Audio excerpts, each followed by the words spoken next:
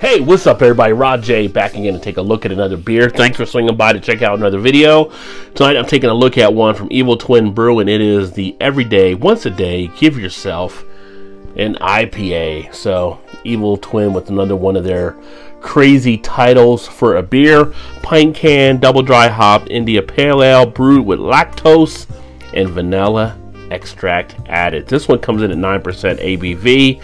Let's go ahead and get this baby in the glass, see what it has to offer. Nothing else really too much on the can itself.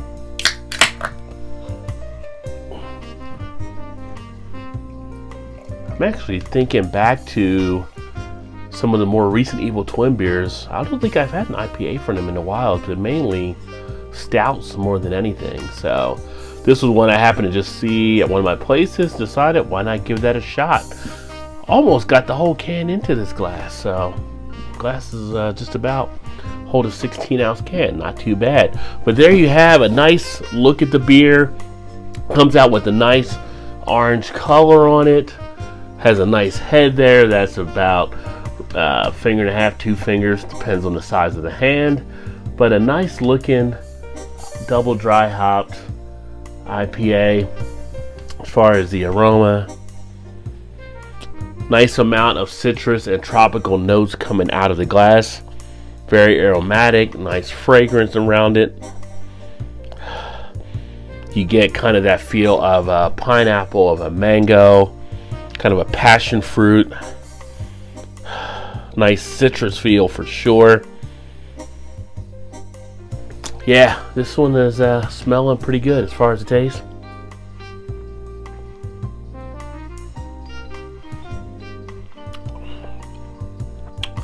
Nice feel.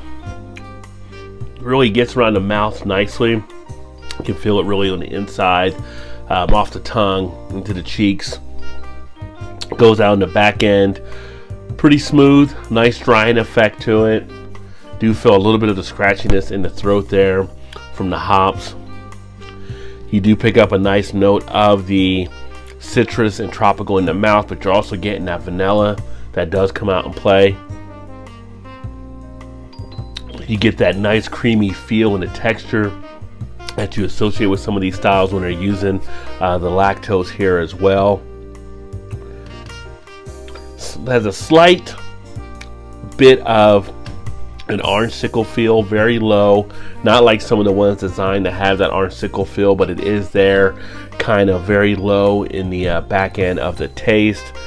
Body wise, nice fuller body beer. See a little bit of lacing taking place here on the glass. Nice refreshing quality to it. A little bit of an astringency in there as well.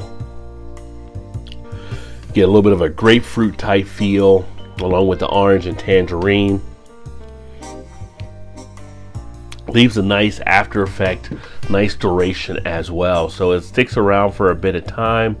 Very nice play here from Evil Twin, and this one being their double dry hopped IPA. If you've had this one, let me know what you think by putting a comment in the comment section. A little bit of a muskiness in there as well in the aroma, and then you also have a little bit of a slight resinous quality, but not overly done, but you do pick it up nicely. But a decent beer from Evil Twin. Definitely one I say check out if you are a big IPA type fan, especially if you like more of the tropical fruity type IPAs. Solid one for me. This one's going to actually be on my pleasure scale, and again, don't put too much into the ratings because it always depends on your palate and what you actually like. So if you see people say certain things about beers and you enjoy those beers, doesn't matter, go ahead and enjoy them yourself. It's all about what you like. But for me, I really dig this one. I'm going to give this one here a 4.25 out of 5. I think it does a really solid job. You can sit back and enjoy a few of these rather easily.